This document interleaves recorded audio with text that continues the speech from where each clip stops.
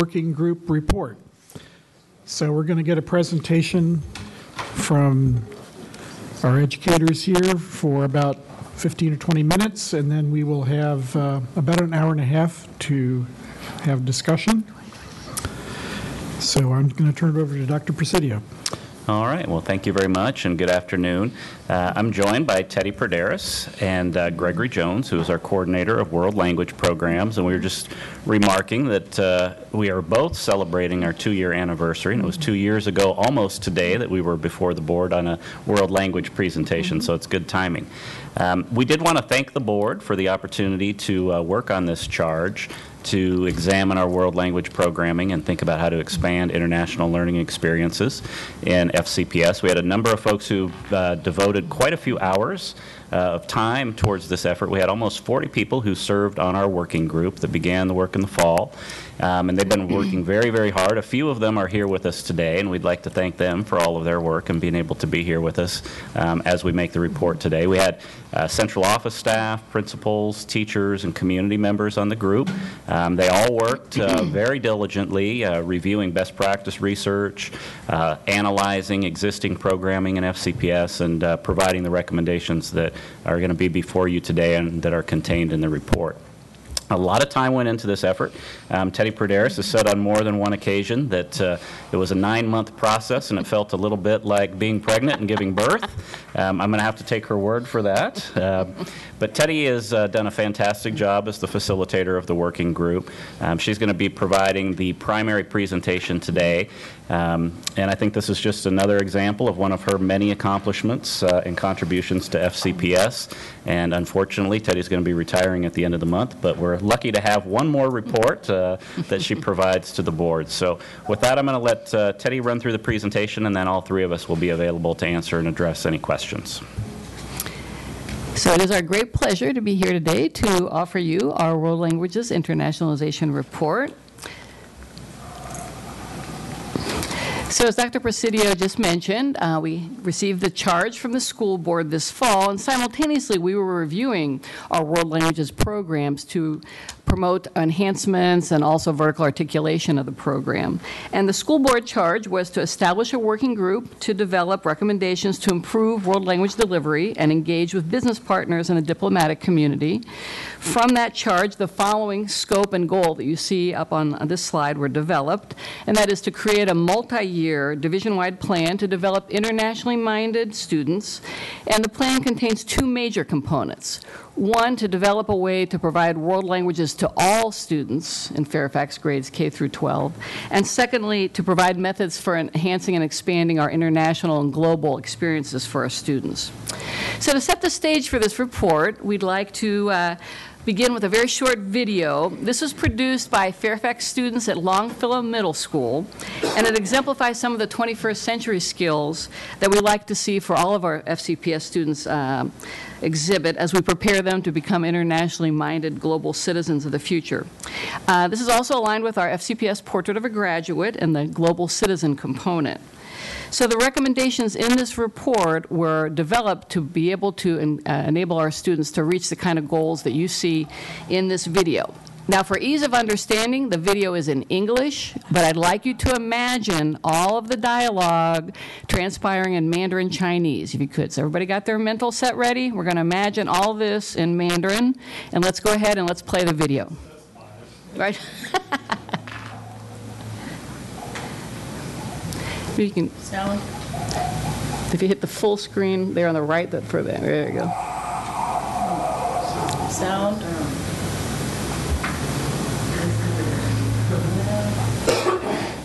Sound over on the left.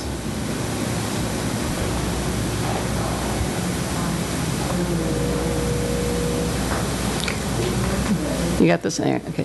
Maybe we can start at the beginning again, do you think? With the sound, it's worth hearing.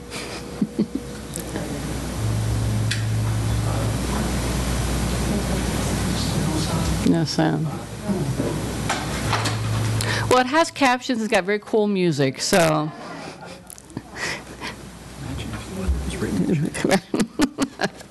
Anyway, we'll just let you watch it with the captions here for a second.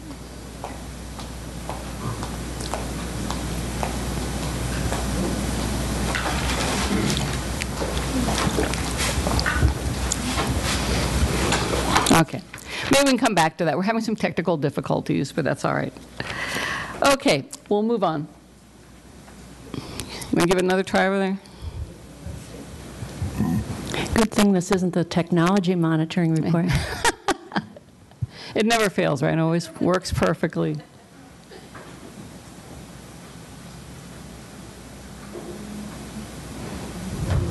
I think Yeah, we can, and we can move on. yeah, I Let's think move we on. can move on. The link is there. You want to just go back? Yeah, let's go back. Okay, moving right along to our next slide. We continue with our outstanding goals here, our student achievement goals that SAG 1.2, that all students will communicate in 2 or more languages. And we also have our ongoing goal that students will understand the interrelationships and the interdependence of the countries and cultures of the world. And in goal 1.2, the interpretation of that goal is that students will be able to demonstrate communicative competence. So we're going to talk about what that is in just a few slides down the road. Also, as we look at our new outcomes for our portrait of a graduate, one of the components is the global citizen component. And the global citizen component includes these 3 characteristics that we want to see in all of our future graduates from FCPS: that they communicate effectively in multiple languages, that they acknowledge and understand diverse perspectives and cultures and the consideration of issues that impact our local area, nation, and world, and also that they contribute to solutions that benefit the community, the country, and the world. So as we mentioned, we brought together a working group of 36 individuals that included elementary, middle, and high school principals, teachers, central office staff, and community members to work on developing these recommendations that you see in today's report. We functioned in a large group committee, also in 3 subcommittees to complete the work. There was an elementary models subcommittee that I chaired, K-12 vertical articulation subcommittee that Dr. Jones chaired, and an internationalization subcommittee that Sam Klein, ESOL coordinator, chaired.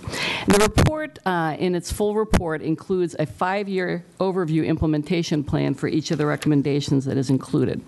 So we thought we'd begin by giving an overview of the recommendations so we can just really focus and be succinct and concise with our attention on the report, because it is an extensive report. And then we can go back and elaborate briefly on each one. All right. So at the elementary level, there are 4 major recommendations. One is to expand school-based 2-way immersion programs to additional schools. Secondly, to provide immersion programs in critical languages. Also, to replace the FLES program with a language through content approach, focusing in on STEAM concepts. And also to offer that type of program not only at FLES schools, but to all elementary students at all schools. At the secondary level, there are additional recommendations, because as more and more students come up from elementary school with world language experience, there'll be a need to provide additional options for our secondary level students. The first of these is to offer synchronous virtual language courses, as well as expanding our online campus language course options for students. Also to offer additional language courses at high school academies.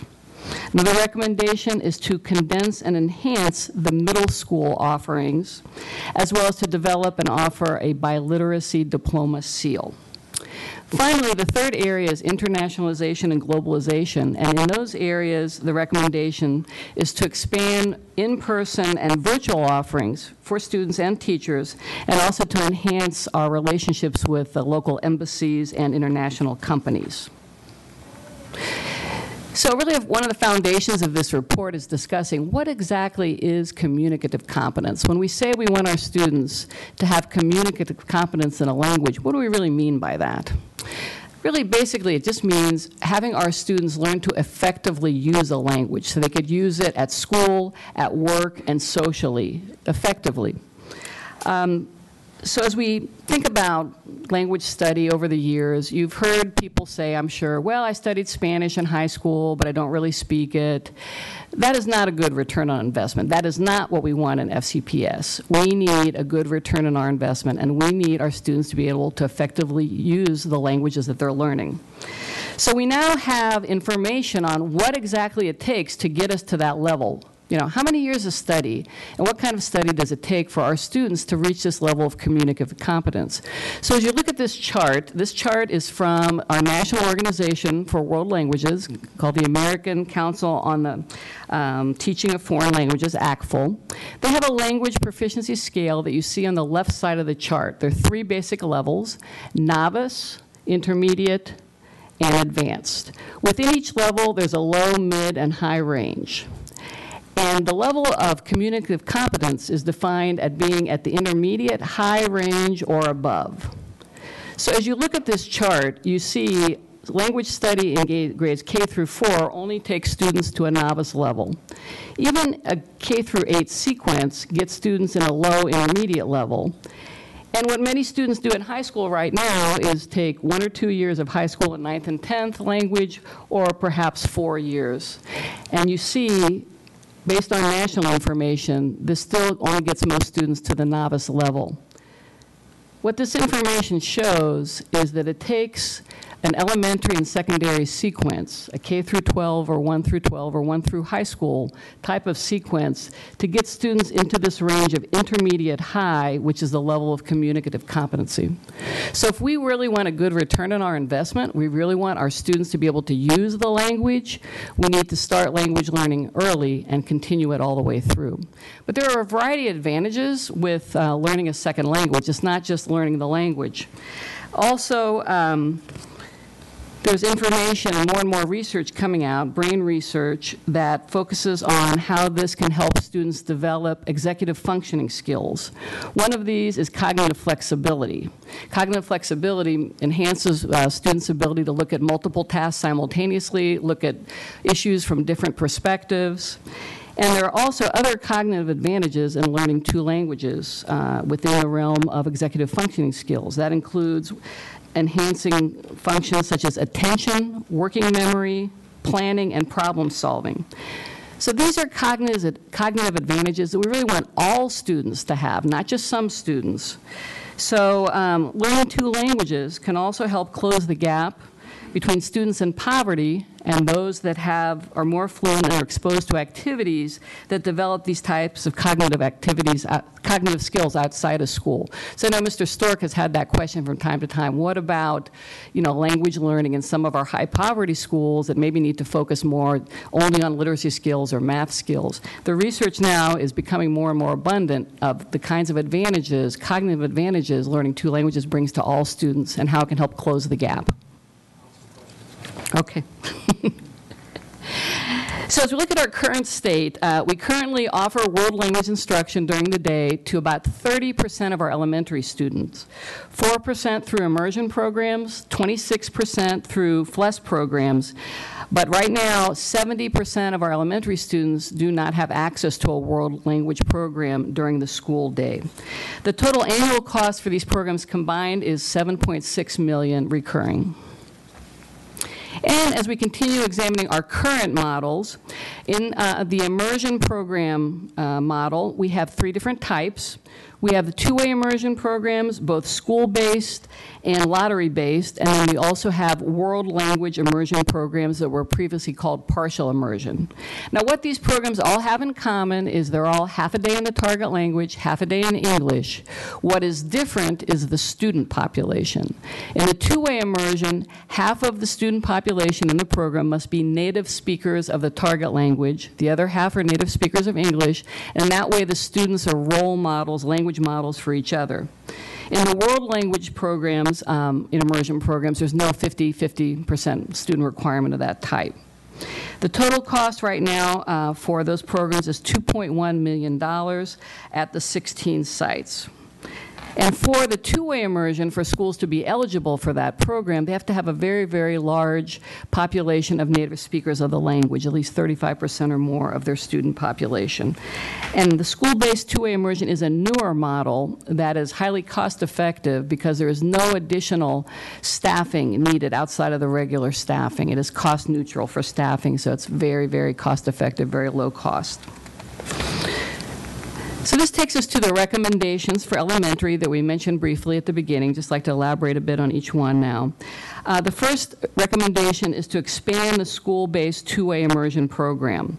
And again, as I just mentioned, that would be cost-neutral staffing. There's no additional staffing for this program model. There are currently 21 schools that have a population of 35% or more of students speaking the same language in that school. And these 21 schools do not yet have a world language program. The two-way immersion model is a highly effective model. It's proven to be highly effective both for native speakers of the target language as well as native speakers of English. It's also the most effective model for English learners learning English. So very cost-effective, very highly effective in terms of what the research shows. The next, and again, that would be offered in the schools that have a 35% or higher student population speaking the same language. The next recommendation is to provide immersion programs in critical languages, such as Chinese, Arabic, Korean, those that are listed on our list of critical languages, both for commerce and defense. Currently, we do not have immersion programs in Chinese or Arabic. We have FCPS, and we only have one immersion program in Korean and other critical languages of that type. So this recommendation is to offer one of these programs at a minimum in each of the new 5 regions. And again, we would look at staffing this as we do the two-way immersion and have a zone of proximity and bring in native speakers from that zone to create a two-way simulation. And then, again, this would be a very cost-effective model if it were staffed similar to a way that the two-way immersion is. We just want to highlight with all these elementary programs, the vertical articulation between elementary, middle, and high is critical. There needs to be commitment in the pyramid to offer the language all the way up so that the students can continue their language. And we'll be talking more about this in the secondary recommendations about how to offer more options in that way in a cost-effective model. Again, looking at the current state, as we focus on our FCPS programs, we currently have FCPS programs at 46 sites. The target language is taught through reinforcement of our FCPS curriculum, and it's currently offered in 2 30-minute sessions that equal 1 hour per week. This is right now offered in all students grades 1 through 6 in those schools, and the total cost for FCPS is currently $5.5 million for the 46 sites. This past year, the Office of Program Evaluation completed a study of the FCPS program. This was a 6-year-long study. And the findings of this study were significant in that the major finding was that the FCPS evaluation found that the program was found to be effective and should continue with modifications. Students in the program were able to meet the expected benchmarks. So although research recommends a minimum of 60 to 90 minutes for this model per week, it's significant that students in the FCPS program were able to meet the benchmarks with the 60-minute model. Also, students with disabilities receiving FCPS outperformed students that were not receiving FCPS on SOL tests. Now, more analysis needs to be done of this data to see what some of the reasons could be, but there could be a connection there with the cognitive, the executive functioning skills that develop cognitive, flexibility and cognitive enhancement. So this could be a connection there. But there also have been challenges with FCPS, and we understand the challenges, and these include time, scheduling, costs, and continuing language study at the 7th grade level and above.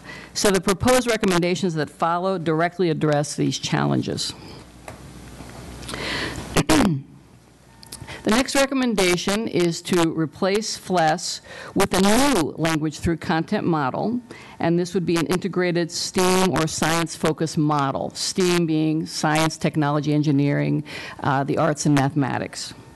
The advantages of this model include that students would simultaneously learn language through the 21st century STEAM concepts, and this would maximize instructional time by learning language simultaneously through project and problem-based learning STEAM concepts. So to be double bang for the instructional buck there of learning language through content, a very significant return on our investment. So now with the vote of the school board on June 26th with the elementary scheduling and the new elementary schedule, there's going to be increased flexibility in scheduling in that students are going to have an additional 2.5 hours per week of instructional time. And so schools can more easily schedule a 1-hour block of time in which they could offer this problem project-based learning of learning the language through STEAM or science concepts. This would be a 1-hour block rather than the 2 30-minute segments that are now in place, which would facilitate problem and project-based learning. This could be scheduled much like art, music, and PE and other specials are right now. So all students could rotate through that 1-hour block. During that time, the classroom teachers do not need to remain with the students. That could be part of their additional planning time that's now in the new elementary schedule, and then the world language teachers would be with the students during that 1-hour block. To reduce the cost, also the staffing would be part of the triple tier specials staffing that you all approved for the elementary calendar, so that some of that could be dedicated to world language staffing to meet this new model requirement. So this would reduce the FLES costs at the existing FLES sites from $5.5 million down to $4.7 million by using that new staffing model and concept and staffing it more in the ratio of what art and music and PE teachers have. It's also recommended that this model be offered not only to replace the existing FLES schools and FLES programs, but at all other schools as one way to offer world languages to every student for a minimum of 1 hour per week.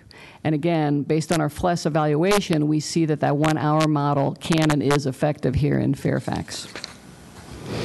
So with the $0.8 million savings that we'd have from the FLES program with that new staffing model, this program could be provided to all students for an additional recurring cost of approximately $7.6 million, which is the amount that you all recently approved for the elementary scheduling.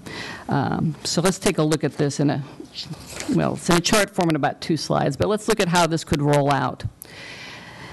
There are several factors to make this kind of model a reality. It cannot happen overnight. It would need to be phased in over a 5-year plan. There's a more detailed version of this plan in the full report, but here's a chart that summarizes what that 5-year plan could look like. This will include extensive teacher recruitment for language teachers that can teach language through content in STEAM. This would also include the development of the language through content with STEAM-focused lessons. Those have not been developed yet, so it would necessitate that curriculum development. And of course, professional development for the teachers. So the 5-year phase-in plan included in the report is summarized in this chart. And on the left side, you see a potential rollout to the number of schools that could be added each year.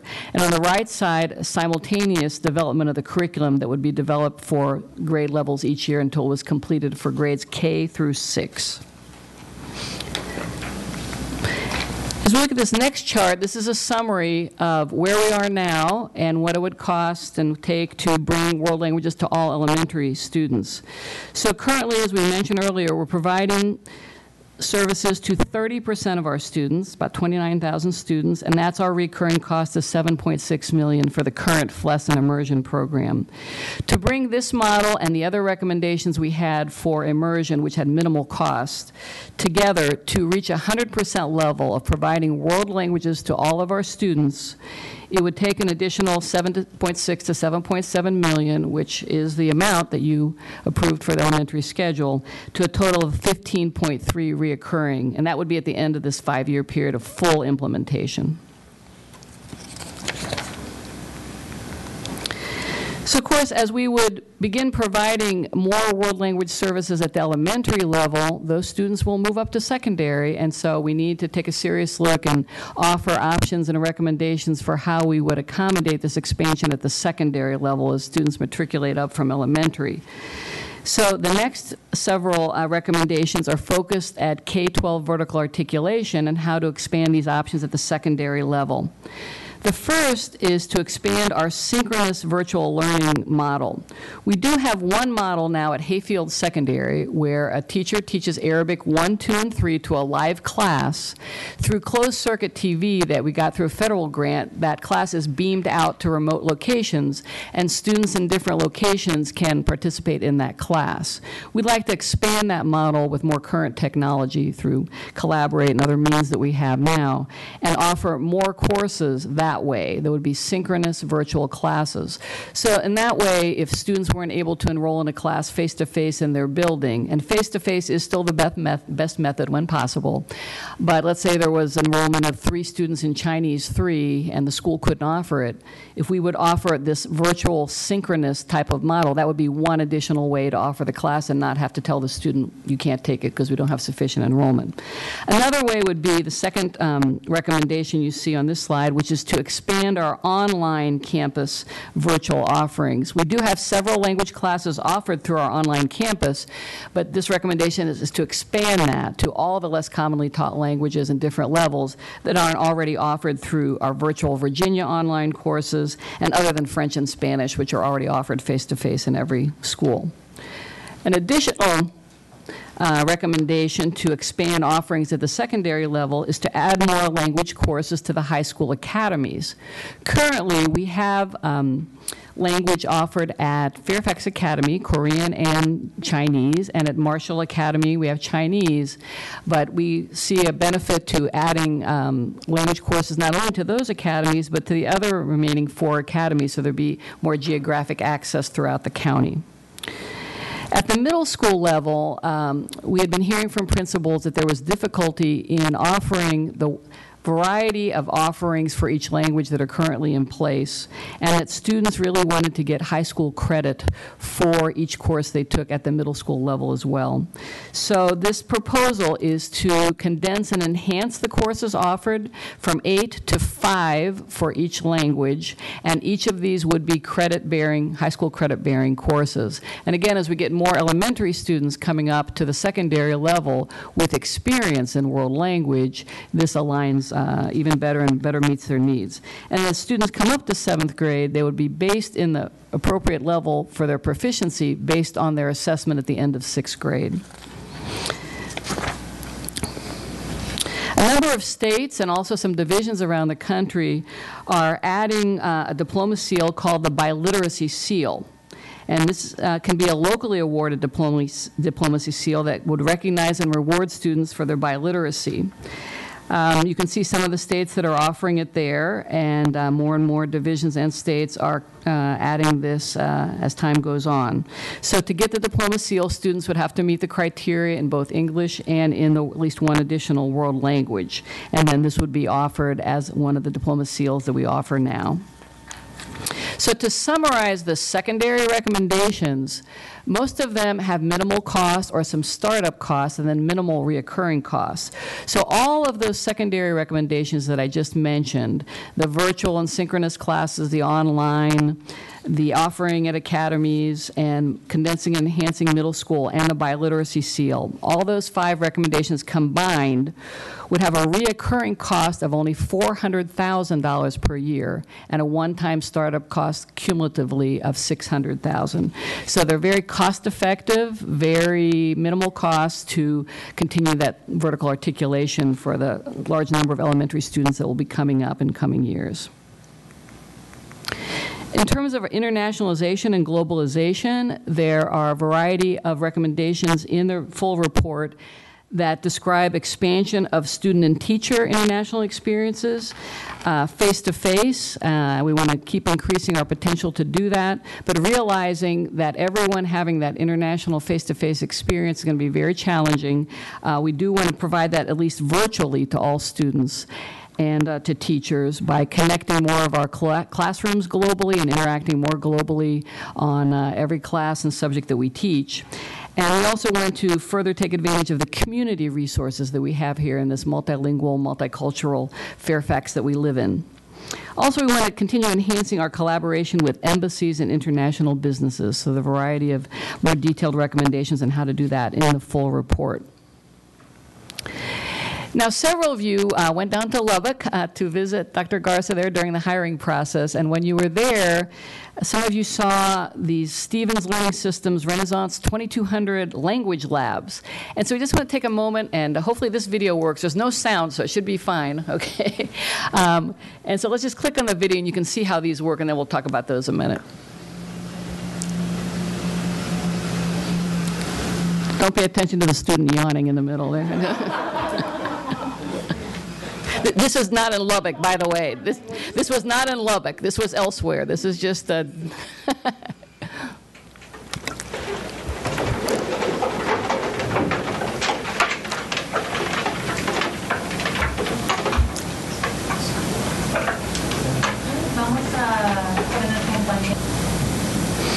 Okay, so as you can see, the headsets come down from the ceiling, they store up there, and it's a really effective and efficient mode for teachers to be able to really enhance speaking practice for students. They can pair students together, they can listen to whole groups, they can interact one-on-one, so it's a really effective and efficient system.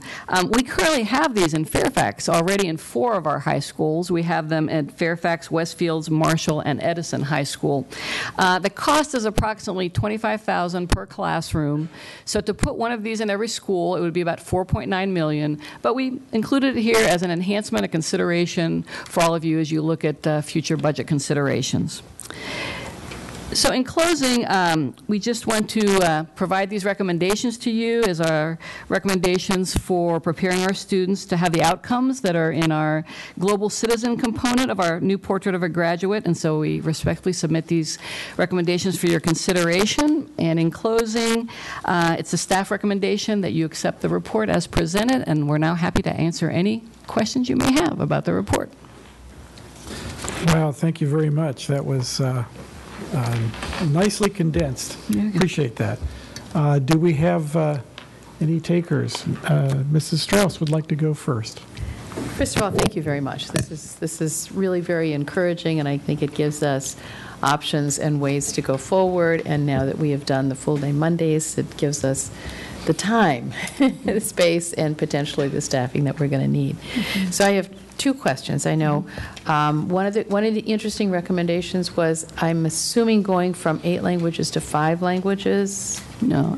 What was that? Yeah. So that was going, for each language, going from 8 courses to 5 courses. I'm sorry, I wasn't clear on that. So explain that a little bit more. Okay. So right now we have, for a level 1, we have a part A and a part B that are over 2 different years. We'd consolidate that because as students come up from elementary with elementary language background, there'll be less of that kind of a need. Okay. We will still have a level 1 for beginners, however, because we know we'll always have students that are moving into Fairfax that may not have had any language background, or students that move in 5th or 6th grade that would have less opportunity for languages. So there'll be a level 1, a level 2. We still have the immersion, level 1 and 2, which is more advanced because those students have had half a day for 6 years. And then we also have the beginning level for novices. Okay, and then I would assume that the languages, because if we do a K-12, we now have some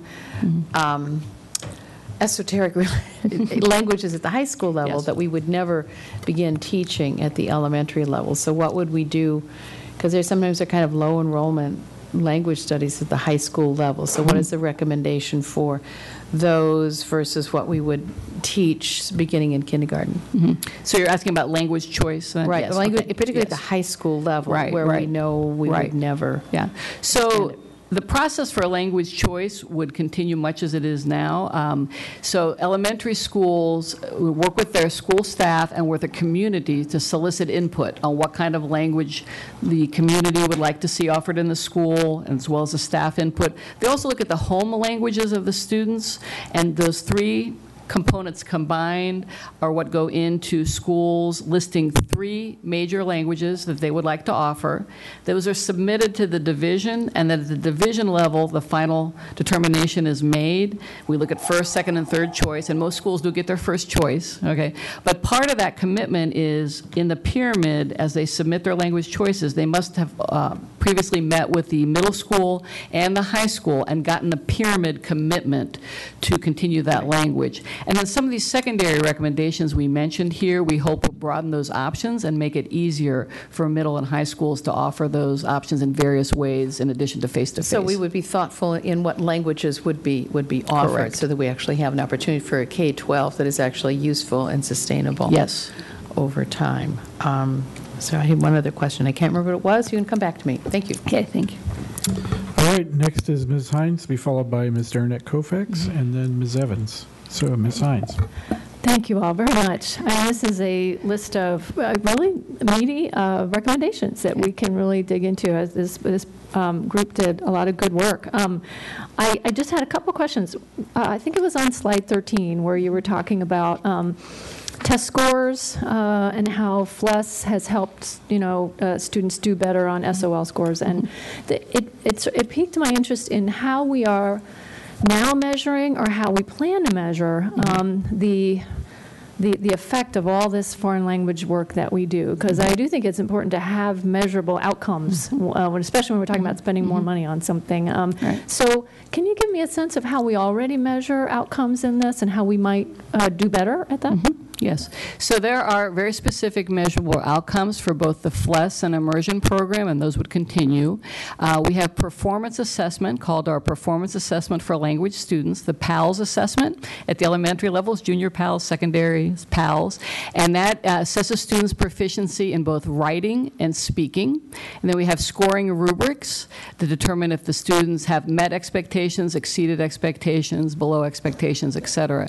All that data is gathered and entered into our student information system, and then we analyze that each year to make sure not only are the students individually making progress, but that the program is meeting the desired goals. Okay, thank you. But you also wanted to look at other improvements in achievement that might Yes. flow from this. And that's an interesting idea. Yes. So maybe that's something we could continue to address, especially if we try to go to foreign language and STEAM. Yes. Because we'll be looking at those skills. So Right. I'm not sure where to go with that, but yeah. And maybe I can just address that as well. In terms of the content areas, one of the appendices in the report are SOL results in all 4 of the core content, reading, language arts, math, and science, in all the immersion schools. And the reason it's an immersion is we don't have that full array yet up at elementary and that level. But for all the immersion schools, students in immersion programs annually outscore students not in immersion programs in the same schools on SOL tests in all 4 content areas. And you see that over the last 3 years of data, but that's been consistent over time. And that gets back to the cognitive flexibility and to the enhanced cognitive skills with learning 2 languages. Yeah, no, I see that. I also think, and I wanted to get on also to the FLES, because it talks about it's more every child in the school has access to. I mean, one of the things that we know about our immersion programs is that those are self-selected placements, and parents select that. So there may be a bias in the test scores because those kids come from families where the parents are selecting that program. I don't know. And it's always hard to weed out, what's going into those scores, but. Right. And some of our newer immersion programs are the 2-way immersion in some of our high poverty areas where it's only school students within that school boundary, so those will be interesting scores to look at too. Also with FLES, in the evaluation, SOL scores were looked at, and they were found to be about the same for students in FLES and not in FLES, but there was a significant enhancement for some students with disabilities with the FLES model. Interesting. Well, thank you. I'm glad you dove into the question of measures, because Yes. I really think we have to. important. It's great. And then when we talk about the new, it's what you want to replace FLES with, and I think it sounds wonderful, the idea of doing foreign language and also tackling STEM and, the one thing I was just wondering, I have sat in on a FLES lesson at an elementary school, and it looked to me like basically a second grade teacher had brought her students into the classroom, and the FLES teacher was teaching that class of students, and the second grade teacher, I think, stayed in the room, right? So I'm kind of wondering, just sort of the picture on the ground, how would this be different? Would there be more than one second grade class in that room? Is that how we make the ratio higher, or how does that work? Yeah. So this would be included and staffed like the triple T staffing, which is the art, music, PE. And so that staffing ratio is a higher student-to-teacher ratio than the current FLES right now. The FLES, the initial staffing, the way that was developed is in the early years, there was time included for them to develop the curriculum themselves also. So that's why it was a little bit, lower student-teacher ratio. But now the kind of curriculum we're talking about would be developed at the division level and provided to every school so that every classroom weekly would be doing the same kind of project-based, hands-on, problem-based learning lessons, so teachers would not have to be developing those lessons themselves. Okay, so the language teachers, go ahead. We'll just add to the other part of your question. In the proposed new model of a 60-minute block, the general ed classroom teacher could use that time for individual or collaborative planning time. They would not need to stay with their classroom during the language through content lesson. Yeah. Right, yeah, and I see how that helps us with that question, right, which is great. Yeah, terrific. So I guess then the foreign language teacher in that situation doesn't need to have planning time to plan the lessons because the curriculum is ready to go. Is that the idea? Right. They would be traveling from room to room, implementing the lesson, or in some schools they have a STEM lab or a designated site where they would be conducting the world language lessons. So it will vary school by school as to how it's implemented. Let me be clear on that because I don't want to I don't want anyone to misunderstand. Any teacher with full-time teaching responsibilities will get the same amount of planning time as all the other core teachers. So if I'm a FLES teacher and I have full-time teaching responsibilities, then I will get the 60 minutes per day or the equivalent thereof over the week. Because they have to plan just like everyone else does. Right. And so, but the differentiation is you have to have the full-time teaching responsibilities. Yes, thank you. Okay, so then okay, all right, thank you. I think I get it. I'm just trying to figure out how we improve the cost by raising the ratio, just kind of what that looks like on the ground. I was just wondering how that happens, but I think what you're saying is because the ratio for triple T is different. That's how we do it. Yes. Okay.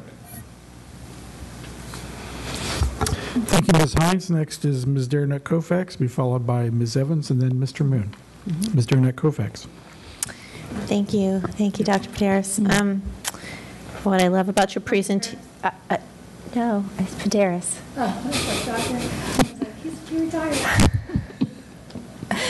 No, I know who she is. I know who Teddy is. And I am very excited to see. What I love about your presentations is so much of what can be. And you've done that consistently, and you will so be missed. But I want, can we keep her, Karen? We've tried. I'd like to utilize this time to talk a little bit about, you talked about new research and the cognitive advantages to students learning 2 languages at a time and how it helps with their executive functioning skills. Could you just please delve into that a little bit more? Yeah.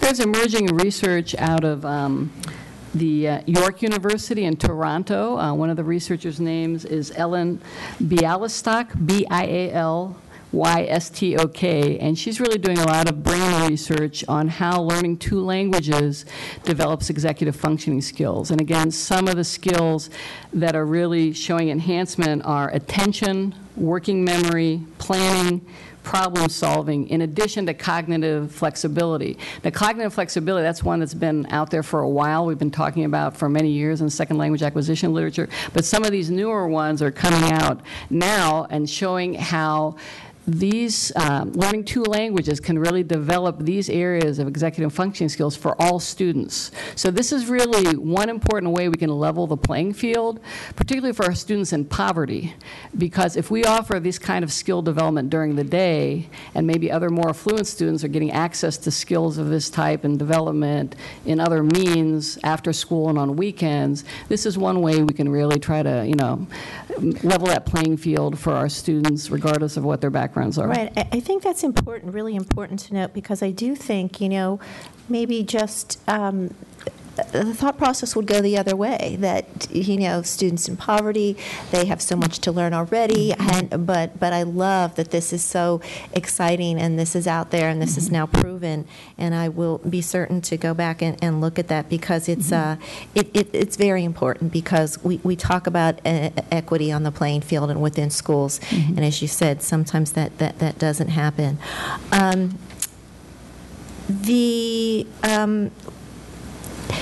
And I did not meet with Dr. Presidio, and I'm sorry, just because of my personal circumstances over the last few weeks.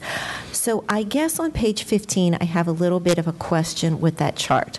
I understand how the curriculum, in the PowerPoint, yeah, and it's probably very easily explained. But I got the developing the new curriculum and how that's going to be done over a 5-year for each grade level. But then we talk about it on the school side. And you're talking about adding so many schools per year, and but then we call them 5 FLES schools. Are you just naming them differently, or because we're eventually talking about utilizing the, Just to clarify a little bit here, this would be the way the new curriculum could be rolled out. Okay. So we do have some new schools that want to come on board right now in September. We're going to work very closely with them to see if we can make that happen. And then we do want to continue developing that curriculum and piloting it with some of the existing FLES schools, because those teachers are already accustomed to teaching language through content. So that pilot of the curriculum would continue in that way. Okay. And there's a potential to add more new schools along the way. That's open for, That's a good question. If you don't mind my restating, just to make sure. So this chart has nothing to do with any goal around expansion of FLES. This was speaking specifically to the new curriculum development and how that would be developed over time with certain subsets of schools that are currently FLES schools. Is that correct? The language through content model expansion, right? Okay. Very good. Thank you. That does help clarify for me. And when you talk specifically about schools, I would like for next steps to know which schools we are looking at for implementation in the fall.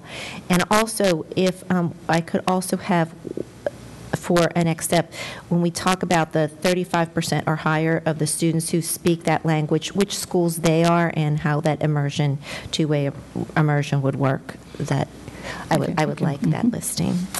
And I believe, if I'm not mistaken, I haven't read it since last Friday, but I believe in the superintendent's update, it has all the current FLES schools. Okay. Where they're located, their percent poverty, I believe we had in there, and also those that are currently on the waiting list, if I'm not mistaken, that was in there. I'll look again to make sure we have all the components you asked for. Yes, that was there. Thank you. That was included, yes. And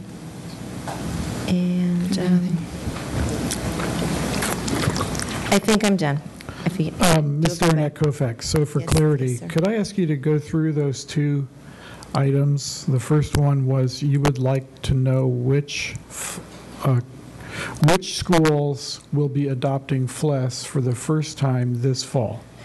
Correct. And Dr. Garza is telling me that, both of my questions, well, two of my questions were answered there. And then the third one was those schools where she said there are certain schools where 35% or higher of the student population speak that language, and that programmatic change could happen. I'd like to know which schools they are.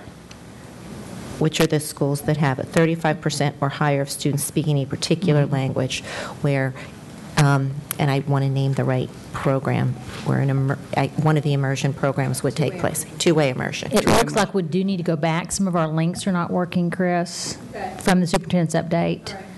But the information should be there, just the linkings aren't working correctly. So we believe both of those questions, or three of them, or two or three. The two-way immersion list has not been provided yet. We can provide that. And that's based on current data. That may change over time. Right. Okay, so the action item is to provide the list of two-way immersion eligible schools. How's that? Yes. Okay, next is Ms. Evans. Thank you very much. I very much appreciate this report. I think you've done a great job of very thoroughly outlining a way forward and something that's very important to this board. I particularly like the idea of the language through content. I think that's the way to go. So I'm delighted to see that. With the two-way immersion, like Ms. Derenak-Kofax, I'm very interested in that area because I believe my part of the world probably has a number of those schools. Correct. And I believe, did you say there were 21? There are 21 schools currently that have that population of 35% or higher in one language, right? And that 35% is considered the threshold to be able to offer the two-way immersion school-based program within a school, right? Are we primarily talking about Spanish? Yes, right now it's currently Spanish. We do have another two-way immersion that is Korean, but there's not any other school that has that high of a population in another language group right now. Even Arabic? That may change over time. Well, I was thinking about Glen Forest and Arabic. Does that it's not getting reach close, it? not quite there Getting yet, close, but we can not, be checking on that. Because I'm kind of keeping my eye on that one because that would be a wonderful thing to be able to provide a strategic be open to any language, right? As Arabic there. I think also the 5-year plan am I reading this that at the end of 5 years that all of our elementary schools would have some form of, that your 5-year plan does not This 5-year envision plan, that? as I understand it, specifically relates to the new curriculum development that would be required by going to the new instructional design. All right. But this would also offer it to all schools by the end of 5 years, right? It would offer language through content, the new model to all schools by the end of the 5 years. So all of our elementary schools would have some form. That's year 5. Their remaining schools, all other schools. I see. Okay. Now there are different ways that could be accomplished. This is what's in the report right now, and this is the plan. That could be just for clarification, and I apologize that this table is confusing. What we're proposing that we would implement is a new model, language through content. It's going to take time, however, to develop the curriculum for that program, which is why we listed FLES on this particular slide to note the fact that as you're starting to implement the program, some schools are going to need to use some of our existing curriculum until we've been able to develop all of the curriculum grades K through 6, because we plan to develop the curriculum in a sequential manner. Okay. So I apologize. There's a lot of information on this slide, and it is confusing. But this slide shows both the development and phase-in of the curriculum, and in the left-hand column it shows the development and phase-in of the number of new language through content programs. All right. Great. Well, I appreciate that clarification. One thing that I had asked in my conversation was about the plethora of languages and how we deal with the fact that we have a certain mobility rate. And you had a great answer to that, Dr. Pradera. So I thought maybe the board might be interested in that as well, because of course when we're teaching Spanish at one elementary school and then a child moves and then it's Arabic, how do you see that playing out? Well, what the language acquisition research shows that as students study a second language, it makes it even easier to learn a third language. And so what's important is to develop that cognitive flexibility and those executive functioning skills. So even if a student would begin studying one language with one elementary and then move to another school that had another language, it would probably be easier for that student to start acquiring that language, and language study of any type is going to enhance the skills we've been talking about. Okay. Thank you. And then last but not least, talking about a plethora of languages, we have a new language coming on board, and perhaps you would like to let us know what the status of that is as well. Yes, we're very happy to be able to, a year from now, begin Vietnamese at the high school level, which is our third most spoken home language of students in Fairfax. Thanks to Mrs. Evans there, we got it going in Falls Church High School. It will begin a year from this fall. We've developed the licensure with the Virginia Department of Ed. This next year will be the curriculum development and hiring of the teacher, and we plan to debut that as a new course, if all goes well, a year from September. And then that could expand to other sites after that.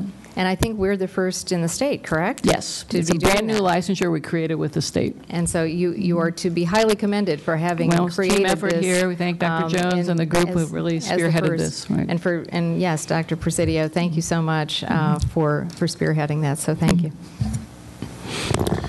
Okay, next is Mr. Moon.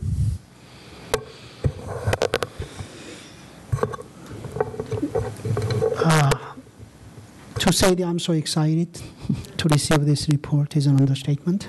I've been waiting for this for a long time, many, many years. I thought about this, whether I should share this with my colleagues on the board, but because we have a limited amount of time, I'm going to do that anyway.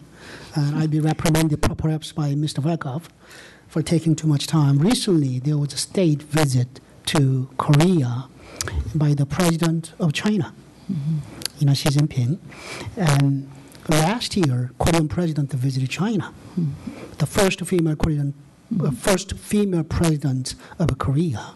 And she also visited the United States last year and spoke in the joint session of Congress. And usually when the foreign trips come to U.S., they deliver their speech in their own native language rather than English. But the President Park is a lady, female president of Korea. When she spoke in joint session, she did it in English. And she did not learn her English in any English-speaking country, but on her own in Korea. And she also learned to speak Chinese as well. So when she visited in China, she spoke part of her speech in Chinese. When President Xi Jinping came to Korea, she delivered the speech, part of the speech in Chinese. It was greatly praised by Chinese media. And that's when I really, that just shows how important having a language ability, another language, helps in doing with even the diplomatic relationship at the level. And having said that, I do have some questions. I support where the step want to take us to. And so let me ask you this way, since we'll be discussing the year-end budget review, whether if you want to go this way, if the board want to give you a full blessing, what will be the first year cost? And when do you expect that first year to be, whether it is FY15 or is FY16, and if it's FY15 or 16, how much is the first year cost? Because I don't remember seeing the first year cost. It may be hidden in that very thick report. Right. So let's take it level by level, starting at the elementary level. So at the elementary level, any new schools would want to come on and offer a world language this coming year. They could use part of the staffing that you have already approved for the elementary schedule, triple T, to be dedicated to world language. So that would not be an additional cost beyond what you have already approved for the elementary scheduling staffing cost. That would be part of that. They would be dedicating, their staffing for world language out of that funding. Okay. To create the STEAM-focused curriculum, what is in the report are 2 resource teachers. And those teachers will be working together, one language and one STEAM, over the next 5 years to develop and implement and support expansion of this program to eventually all schools, if that is what the school board would like to see. So 2 resource teachers, those are included in the report. All the immersion recommendations totaled about $100,000, or between $100,000 and $200,000. It was $0.1 million. So that was limited cost as well. That is exemplified in the report with more detail.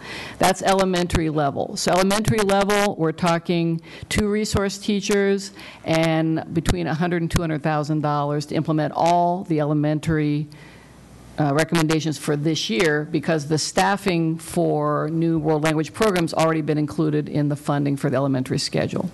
At the secondary level, again, if we would implement all of the recommendations at the secondary level, there's a one-time startup cost of $600,000 total for all 5 of those recommendations, plus a $400,000 recurring for all the recommendations if they all wanted to be implemented at once. Okay, but those could also be phased in over time. And then the internationalization recommendation just requires 1 staff person to implement all of those expansion activities that are included in the report. So minimal cost, it's 1 staff person.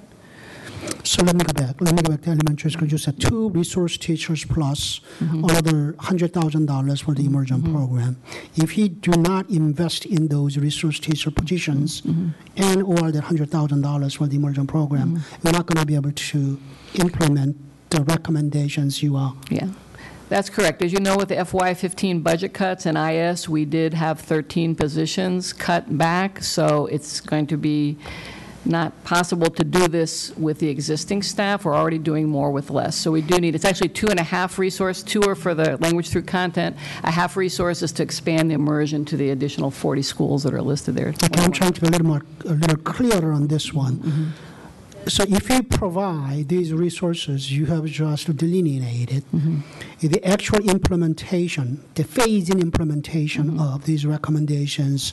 Are they going to occur in FY16? I'm talking about classroom instructions benefiting students rather than curriculum development. Or will any part of that will start from FY15.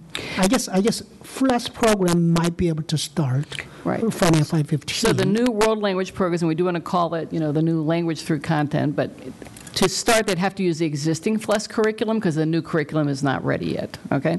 So we could start from that list of 11 potential schools that you got as part of the superintendent's memo this week, as many of those that can start, we're working with them to see how many can start this fall.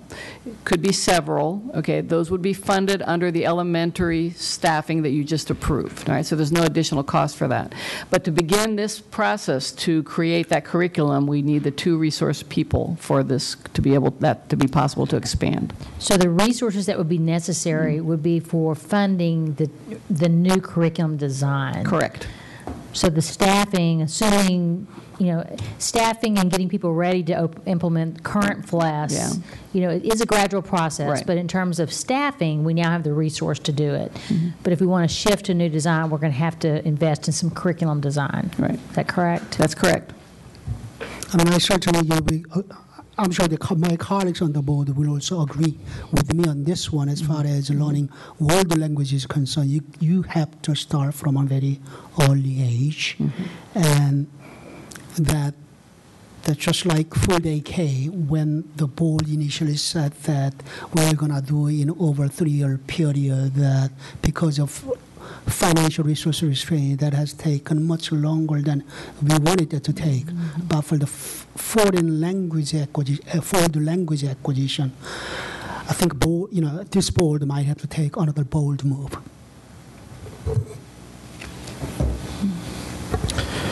Next is Mrs. Smith. My only frustration is 5 years. I wish we could do this tomorrow. You've referenced either science or the STEAM, but I haven't heard any preference or thought about what would be the best choice and how that decision-making would work. You want to do that? Okay. We're trying to move to a STEAM model with our focus on portrait of a graduate outcomes and critical and creative thinking, and that is our preferential model, but it also takes more time to develop interdisciplinary units that are project-based. So what we're trying to highlight is that we may end up doing some things kind of in that interim period as we're developing the curriculum that may be a little bit more heavily science-focused until we can integrate the arts into some of those content areas. So we're just really trying to be transparent, again, and paint the picture that it's going to take us a while to develop this curriculum. As Dr. Garza has said, we can do the staffing piece now. We can put the new program design in place in the schools that we currently have, our 46 schools, and in new schools, if we can hire the teachers to be able to deliver the curriculum, okay? So that's why we're suggesting a conservative number of schools for SY 14-15. But the thing that's going to take us the most time is the development of the STEAM curriculum. So we see that developing over, again, that 5-year period of time. And I think that the hardest part is to visualize how is the word out there and people getting trained to be teachers that, whoa, we want this for starting in our elementary schools. Right. And we've been collaborating closely with not just George Mason University, but other universities around the country so we can recruit teachers that not only have an elementary focus, but have that background on how to teach language through content so that we can really, utilize those skills.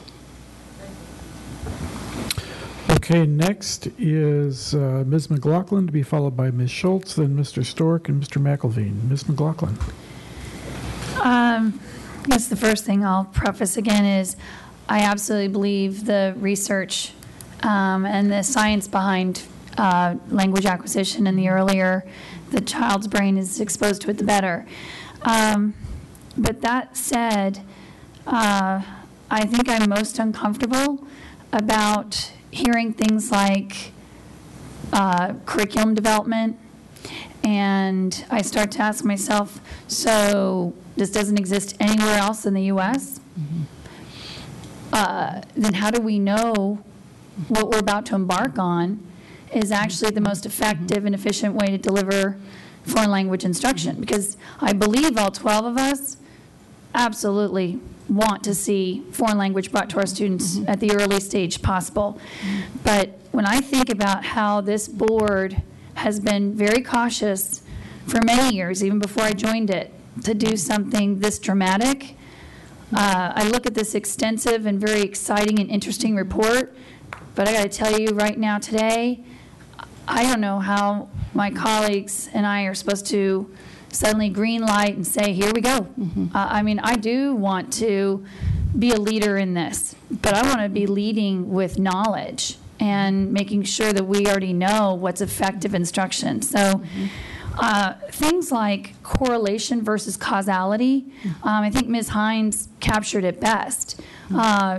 Yes, we might be seeing those students who are in those immersion programs performing better, but we also happen to know that some of our most engaged and highly educated parents are the ones who seek out these type of special programs.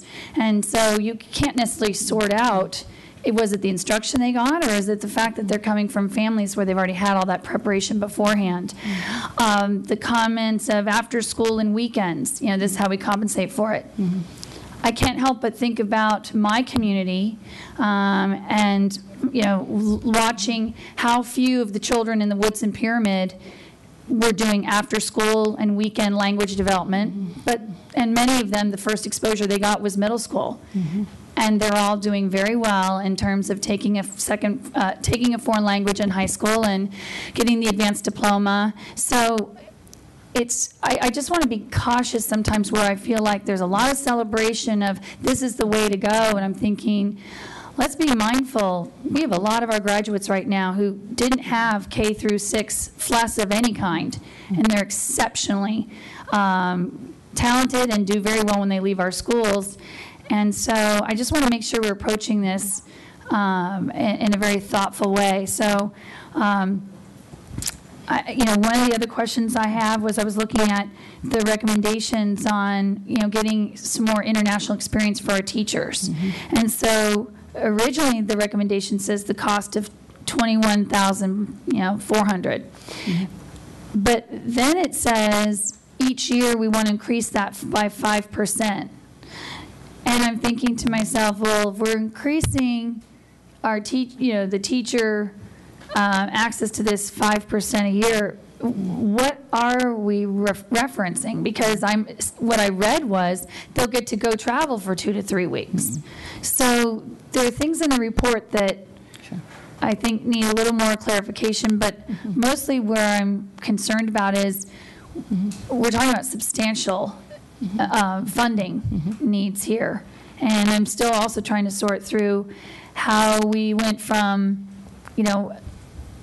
adding full-day Mondays, and then in order to do the language through content, which again, until someone helps me understand why are we embarking on something that doesn't exist anywhere, and we have to develop the curriculum, then why is this the best thing to be doing right now?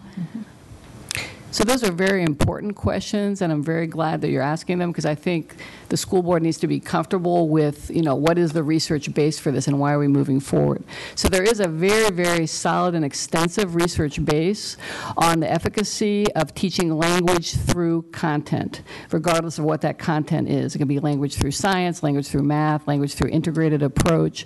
But this is national research and international research that is the foundation upon which we're building this model. And as you look at our immersion models, we have been teaching language through science and language through math for over 25 years, and it's been very successful. And that's at a variety of programs in schools that have a variety of different socioeconomical backgrounds of students. So I think building on that national and international research is the model we're developing. And again, it's not new to Fairfax. We have been teaching language through science and math through those immersion programs over 25 years and very successfully. So, but Fairfax also likes to be on the leading edge. So yes, you are correct. We would be one of the first teaching language through the STEAM model and through the STEAM concepts. But again, that would be solid and based and increment gradually over time, as Dr. Presidio was mentioning. We would be piloting this, as you see, grade level by grade level, and trying out the curriculum before it's expanded to the entire division. But again, we have a good, solid research base of the language through content, not only nationally, internationally, but also our own data analysis of the way we've been doing it here in Fairfax for 25 years. So we're trying to tackle the issue of full-day Mondays and also bring in more language acquisition to our elementary school students. And we're already doing what you described. Then why wouldn't we be able to roll this out right now in terms of the existing curriculum we have? So it's being developed. I think that's where you're losing me, is why you're saying you need to develop something, but you're telling me we've been doing it for 25 years. Right. So That's immersion. there are a few things that we can roll out right now, and then there are a few things that we need to develop over time. So we've got 46 existing FLES programs at the elementary level. We have curriculum for those programs. We now have, with a full day Monday, the opportunity to take some of the staffing allocation and use that to put world language programming at the elementary school into the triple T rotation for schools. So we can now move to all of the programmatic things that are contained in these recommendations, a 60-minute block of time, teachers, general classroom teachers, grade level teachers using that period of time for individual or collaborative planning time. We can do all of those things in our existing 46 schools.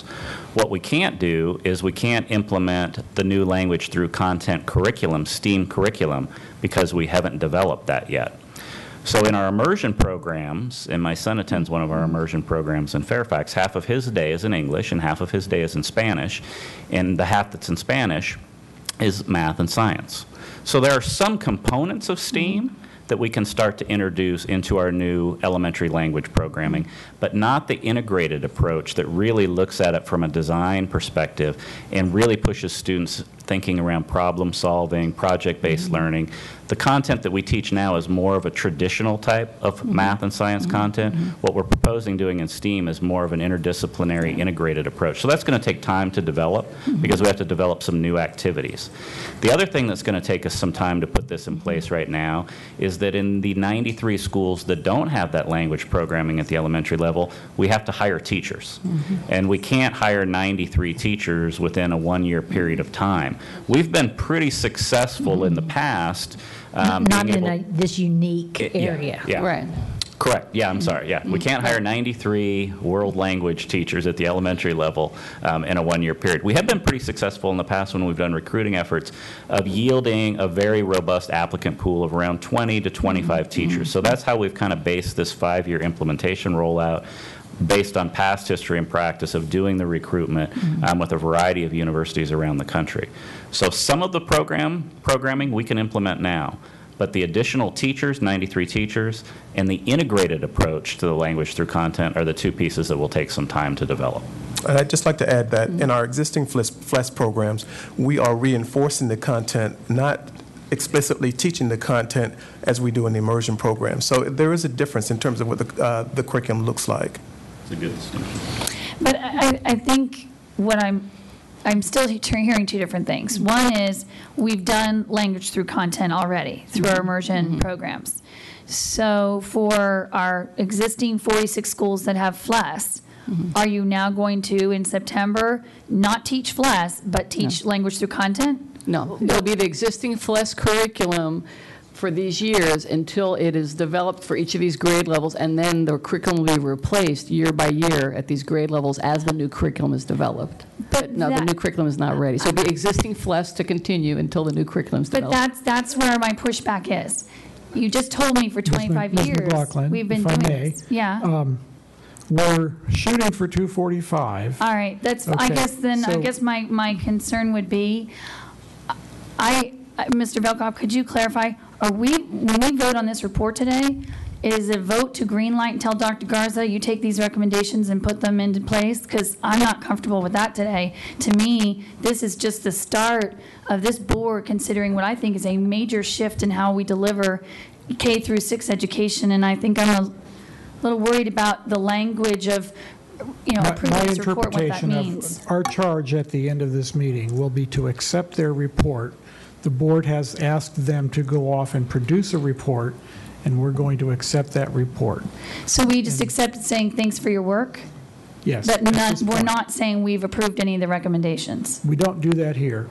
If there's an approval process that the board needs to do, that will come forward as an action item and as board business at a regular meeting.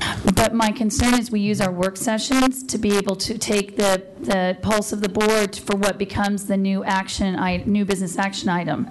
So can you clarify, is the goal here, maybe Dr. Garza can say it, that they're going to leave here today, and I find this on our new business item to approve all these recommendations in 2 weeks? I might be able to help here. In terms of moving forward and expanding where we can with our current FLES, we can continue to do that like we have been. I think the programmatic change that's beneficial across the system is the fact that the core teacher, classroom teacher, does not have to be in the room with the FLES teacher, which is the reason why it's a much more cost-effective model. It really helps us in terms of our mission around full-day Mondays. So nothing's stopping us from that, and I think going to a 60-minute design, which is also very helpful in terms of our principals. If you ask our principals, they will say that's going to help them a lot.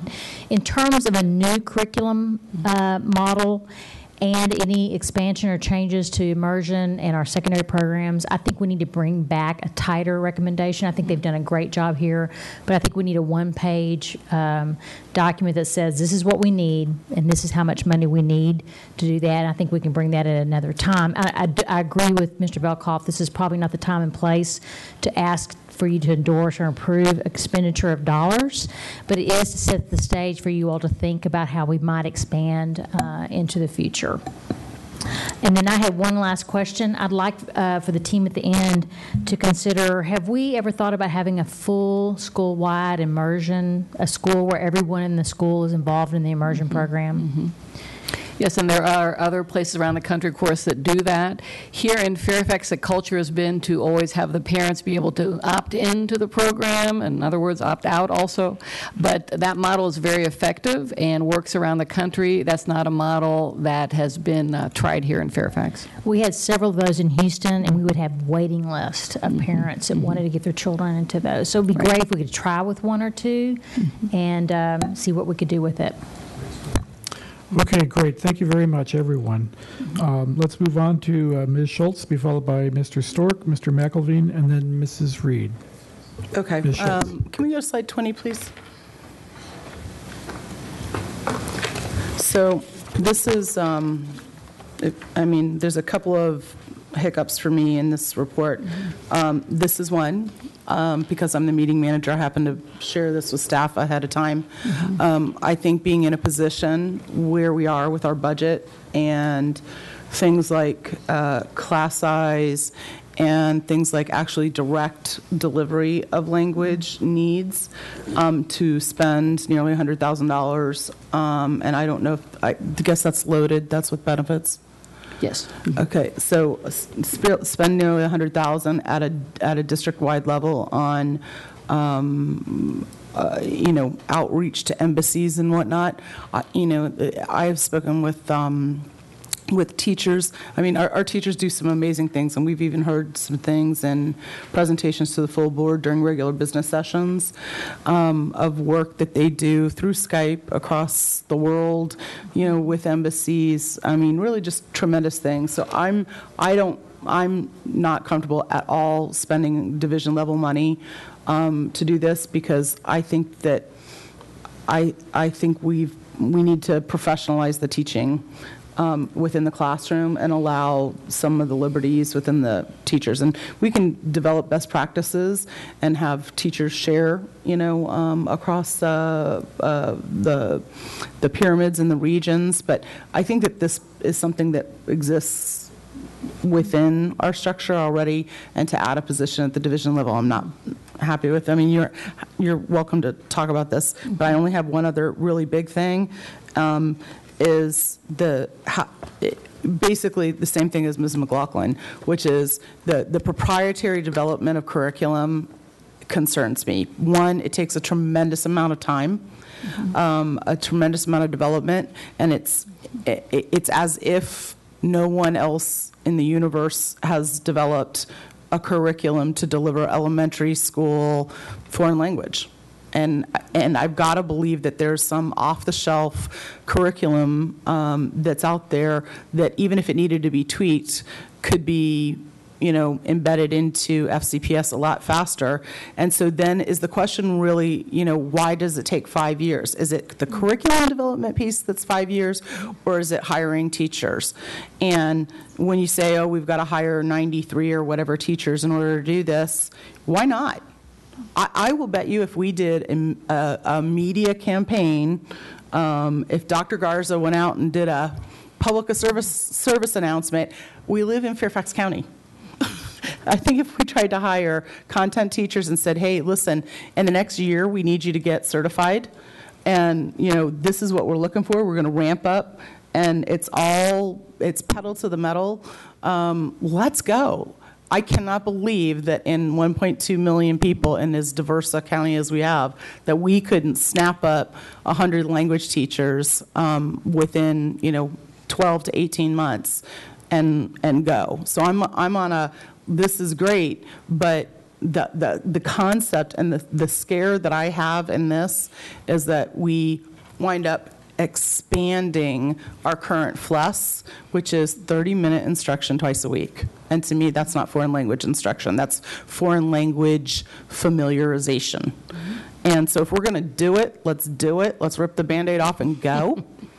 So let's get off-the-shelf curriculum and, tweak it however we need to fit our stuff. And let's go on a hiring blitz, campaign. Let's get, talk to the papers and the television and everybody and say, hey, listen, are you a competent bilingual person who wants to get certified as a teacher in Fairfax County? We're going. So I'd just like to know on those two things, what the thoughts are. I'd rather spend the $95,000 on a campaign to hire 93 teachers. That's $1,000 a teacher, for hiring and get them in and get them certified, than to spend $93,000 here. So, Mrs. Schultz, I heard really three components there, so I'll try to address all three, and we can add here. The first was on the cost for the for the recommendations for the internationalization, and so that would be for one staff person, one resource person. That covers 4 broad recommendations in the report to expand all types of international opportunities. So that would be for the student international opportunities, expanding the international study travel and the international service programs that we have. That would also be for expanding international teacher experiences that we have. Yeah, I'm worried about the kids here and the teachers here first. That's my first obligation. And so that's a great thing, but I also think that a lot of what gets done through that description is done through a lot of the language teachers and the programs that exist already. So it's just that I have a compunction against building in another central office position to do this. I'd rather divert the resources back to the classroom. Just one thing, if I could. I appreciate your concern. Just for clarification for the entire board, the reason we're making this recommendation is because this was part of the charge that we were given by the board to expand what we currently do. And we do have staff currently that work on doing this within our department, within Teddy's department. So what we're trying to say is we'll continue to do that, and we can continue to do some great things, but it really depends on the board's level of interest in this particular area. And if we have a level of interest that's high enough on the part of the board, then we probably are going to need some additional resources to increase that. So. Right, and that would require the ability to expand the areas that you're just talking about. That would require additional resources, as was pointed out, and that would have to come back to the board by way of a formal recommendation. But in terms of another part of what you were talking about, in terms of certification and our legislative kind of advocacy, in recent past, the State Department has made the certification of foreign world language teachers at the elementary level very, very difficult for us, and in fact caused some consternation on the part of some of our staff as we had to make some of those changes. So it is not as easy as one might think, unfortunately, to have folks meet the certification requirements. And we're going to be meeting very soon with Steve Staples, the superintendent of schools here in Virginia. So could you speak very briefly on the certification changes that are required? Yeah. For the immersion teachers, a change went into effect just recently in the last year or so to require immersion teachers to not only have world language certification, but also have general elementary certification on top of their K-12 world language certification. So that is a very stringent requirement now that we've been working with the state back and forth on. So that is one reason it's been difficult to recruit and get teachers that have both of those certifications or have the language proficiency and the immersion. So we're going to continue that advocacy to make sure that we get a better situation out of that. And vice versa, oftentimes we have teachers that meet the certification requirements in the content area and are strong bilingual. You know, they speak another language very, very well, but they don't hold that particular certification. So it's something that I hope our State Department will, work with us on as we look to expand these programs. All right, very good. Let's move on to Mr. Stork. Thank you, Mr. Velkoff. First off, I think it's a wonderful report. I'm very pleased that we have this opportunity to continue to move this forward. I'm a deep believer in foreign language instruction in elementary schools. Totally sold, totally committed. I think it's more important than AAP, frankly, at the elementary school level, and at least center-based AAP. So if there's ever that kind of trade-off, I know where I'm going to be, which is here. And I tell any parent I ever talk to, and most parents, we know when their kids are young, they're worried about making sure they're in the best classes, advanced, et cetera. And I say, focus your energy and time on learning a language, because that's a skill that they'll never, ever lose if they learn it early enough. So I'm deeply concerned, though, about the reduction in the frequency. I understand how it's tying into our full-day Mondays, but to me, learning anything, I need more than once a week. I don't keep it. And that's, I don't know if you've talked about that. I mean, reduce it from twice a week to one time, even if it's a half hour each time, that was, to me, more powerful than one time. Where did you all end up with that? And is it just a matter of this is what we got to work with, and so we'll take it, or is this something you believe it'll still work? And Dr. Paderas, if you would clarify, it was my understanding this report was actually done for you all prior to the full-day Mondays even being considered, and that recommendation was included in the original report. Right. So you correct me if I'm wrong, I invite you to do that. But I understand that recommendation really is is disconnected from the full-day Mondays. Does it help? I think it does, but it was a recommendation from principals, I believe. Right. It was a recommendation from principals, but also looking at the kind of model we're looking to moving towards 21st century skills, project-based, problem-based learning through STEAM concepts that really takes that hour of being together and working on the projects and problem-based learning together, and it would be difficult to do in 2 1/2-hour sections. There would not be sufficient time. So it really will concentrate the language through that kind of learning with 21st century skills in a 1-hour block. Supplemental support as well? Sorry, well, just one other thing to add on Teddy's comment.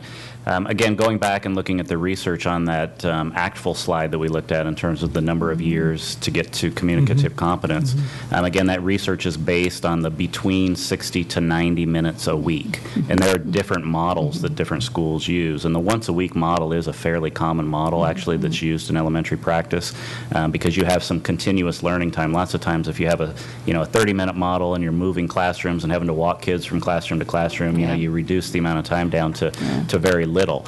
And again, so looking at that national research in the national model, and then also looking at the program evaluation that our evaluation office did that said, our current 60 minutes a week is getting students to the benchmarks we need to get them at. That's where we came up with 60 minutes. It's always nice to have more time, but the same thing would be true if you talk to an art teacher or a band and strings teacher. I mean, we always want that additional instructional time.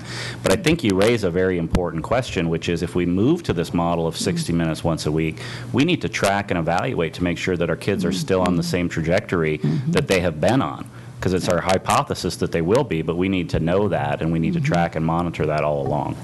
I also think that we need to develop some suggested practices for principals about how do you take that language that's been identified at that school and make it more part of the school culture and not just that class. That's where I've seen it be very effective. So it's part of the morning announcements. It's part of, just different things that they do, some of their programming, special programming, music programs, for example. So there's a way to make it not a separate class, and it's only just that class, Mr. Stork, which I think is what you're talking about. Exactly right into us. I think that's the way of reinforcing, even if you only have the hour. We've got many great models of schools doing that already. It could be replicated, right? And then the cognitive flexibility, that's definitely what everything I've ever read. And then you talk about aging of the mind and healthcare. Everybody tells you as you age, having another language and using that as a way of keeping your brain more, plastic and adaptable. And so I know I think that all ties together. 21 sites for the full day for the immersion. How and when, and does that include kindergarten? Yes, the two-way immersion model is K through 6, and that would be, half a day in the target language, half a day in English. Again, that could be scaled up because it's a very low or almost no-cost model, cost neutral for staffing. That can be added at any time, so we plan on continuing to expand that Well, is the model. intent of that to do that immediately? It's a no-cost model. Why not? I mean, just a matter of finding the right teachers, right? Yeah, it just needs a little bit of support for the professional development there, materials, as stated in the report. So that's the 2015, 2016 Right. In fact, we're starting one additional school next year, and then the goal would be to expand as much as possible for the subsequent years. In the report, there is a breakout of that. I believe it's about 5 schools per year. I'll find that. I saw that. So, but there's really no barrier other than hiring teachers, is what I heard. So that's why I'm pushing back a little bit on that. And then the other one is the critical language, 5 regional sites. How is that different from the 21 sites? Is that just to make sure that we have the regional availability for people who want to elect a particular language? Or is that so the world language model that we're talking about for the critical languages, that does not require a certain number of native speakers of the language. Unfortunately, languages like Chinese, Arabic, some of these, we do not have schools that have these large populations in one school.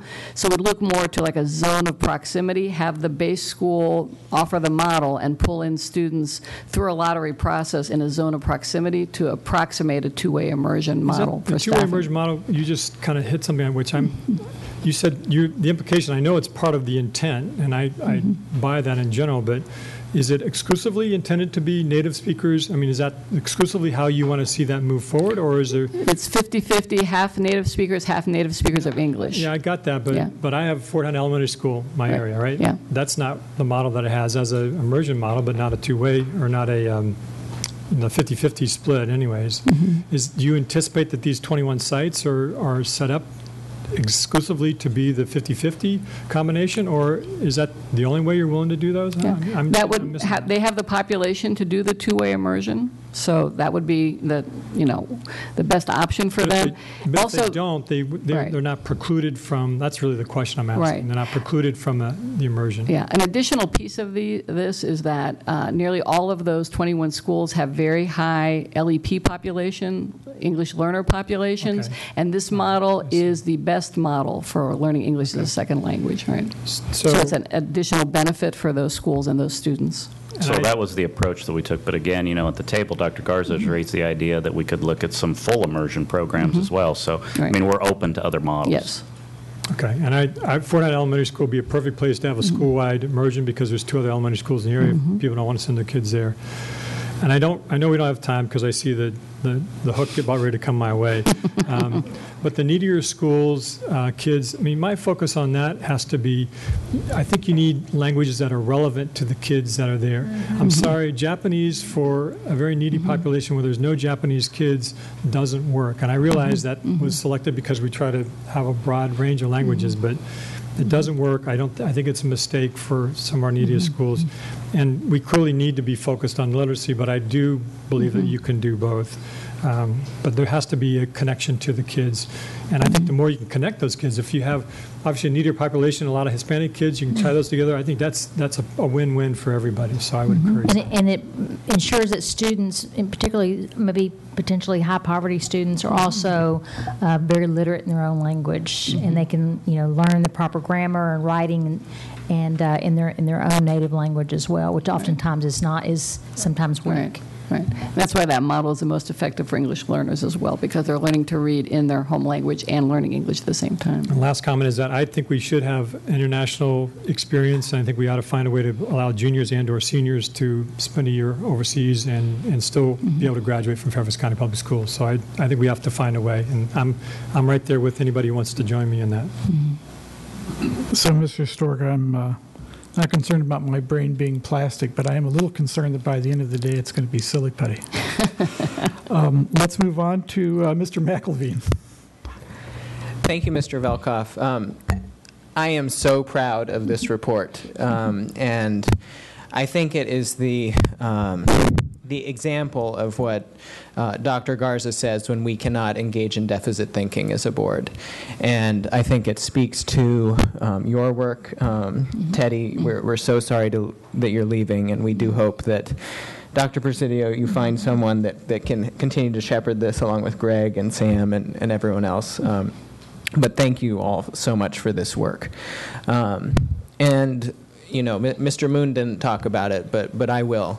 This board has come so far in less than a decade. When previous boards have had members say we should only be focusing on teaching English in Fairfax County, to our board where all of us agreed to task staff with putting together this report. So that's very powerful, and that's why this is such a powerful report. And Dan, I agree with some of your concerns. 1 hour a week is not enough, but I'll take what I can get at this point, if all our students can get it. One piece of this that was a little weaker than I had hoped was the internationalization piece. And Mr. Stork, you spoke to this a little bit. For those of you who don't know, my wife is a Chinese teacher at Sidwell in D.C., and they offer a semester abroad program, for example, in rural China, among other places, where students are able to get their full core curriculum and be able to do so in a location where they can really perfect their Chinese or whatever language. And I was really hoping the internationalization portion of this would be more forward-thinking than it was. But at the same time, I realized that we have to get the basics down first. And that's why I think that one position to do all of those very important things is worth it. And what perhaps most frustrates me about this conversation is this report gives us an opportunity to move beyond FLES. And this board, I know half of it at least, is pissed that we have FLES to begin with. And I've not always been happy with FLES either. But this gives us an opportunity to move beyond FLES. So I don't understand why we're hearing such consternation when we can finally say goodbye to FLES, get content through language, and move on. And I do hope my colleagues that have thrown water at this will consider how far this will be able to take us away from the current model, which they so despise. The minutes of the meeting will record that board members are unhappy with FLES. Mrs. Reed. Thank you, and I'm glad to be following Mr. McElveen. And first, I also want to thank you for your creative thinking and visionary work here. It gives us a lot to think about and discuss. And what I would like to do, though, is focus a little bit more on the shorter-term view. I agree with you where we would want to head, and I see you have laid out an ambitious schedule to roll things out within 5 years. But the current state of affairs, I think many would agree, it's troublesome. The fact that 30% of our students receive foreign language instruction, the lucky 4% of that get immersion by lottery in some cases, but then 70% poor kids don't get anything at all.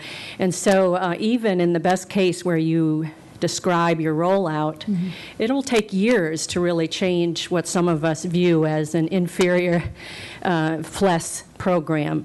And so my question would be, could we, not this moment, but could we think about how we could improve what we have currently while simultaneously still planning for, the nirvana, if you will, of foreign language instruction?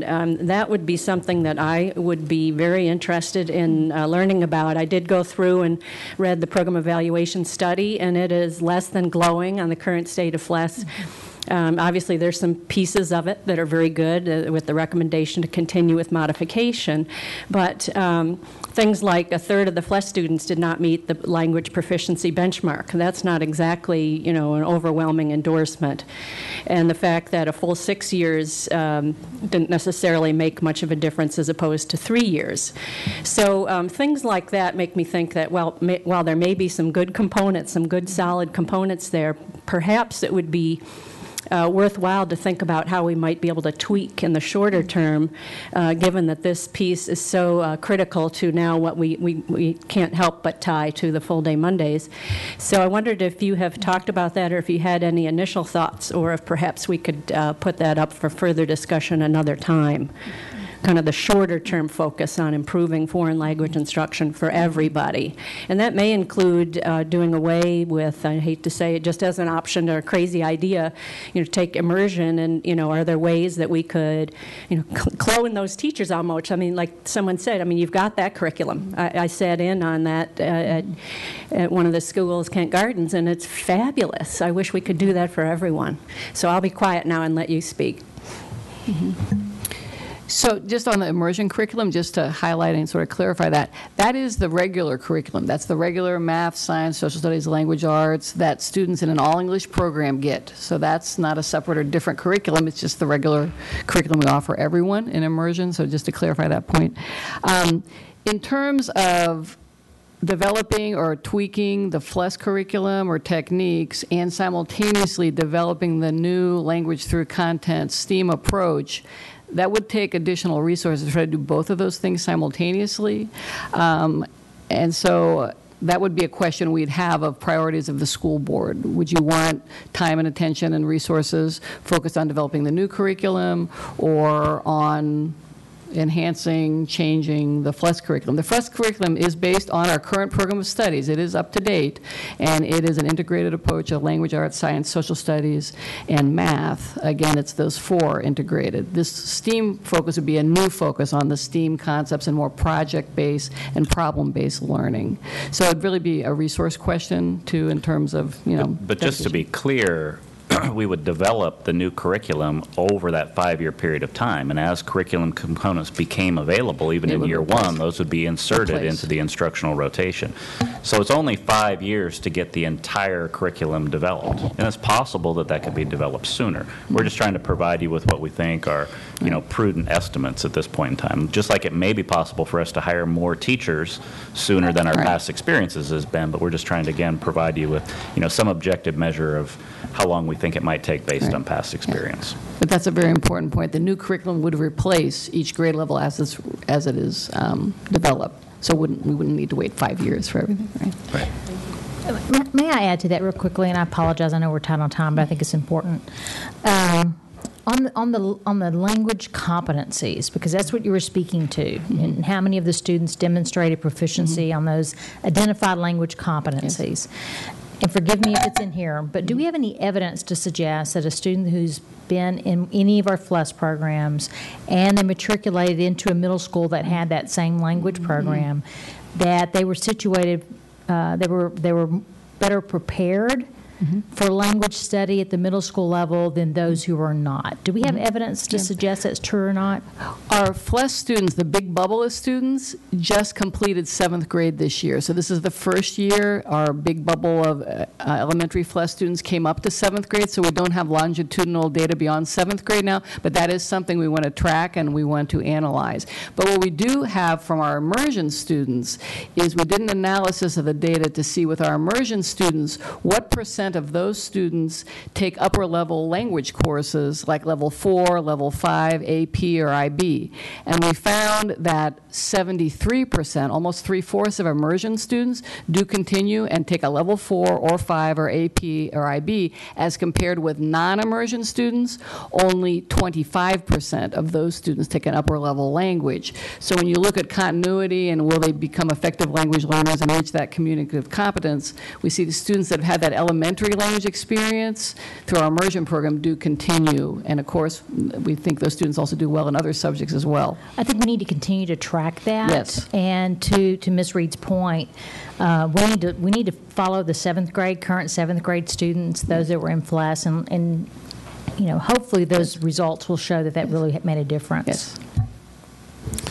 Okay, we've all had a chance to speak. We're already a half hour behind. Ms. Strauss lost her train of thought. I'm going to recognize her for one last comment, and then we want to wrap it up. Okay, thank Ms. you. Very Strauss. quickly. Yeah, I wanted to be back to the teacher certification because one of my schools has had a very difficult time as the immersion teachers, many of them certified in the language, but more appropriately in high school, and they have left the elementary program and have gone on to high school rather than go back and get their elementary certification.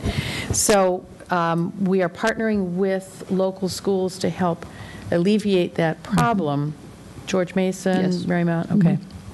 As I know I have schools that are desperately waiting for that to happen. Is Hutchison, the two-way Spanish immersion, are we going to get that in the fall? Yes. Yay, thank you very much. Yes, Kent Gardens has done STEAM and all the rest of that for years, but they were the first program to come in as a result of money from Congressman Wolf. So it's been there for a very, very long time, and they have had interesting implementation of French across the entire school, and science and arts, and we know how to teach science and arts. So writing the curriculum, and we write curriculum every summer across many areas, so it just is time, but we know how to teach those subjects, so we just combine them. All right, thank you. So Hutchison's going forward. Thank you very much. Okay, I'm going to ask if there is any objection to accepting the report that we've been given.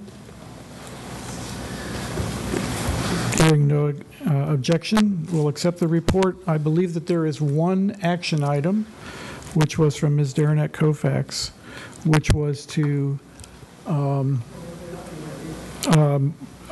I don't know what you've written, but it was to get a list of the schools that have 35% or more that would be eligible for dual immersion, two-way immersion, yeah. Mr. Stork.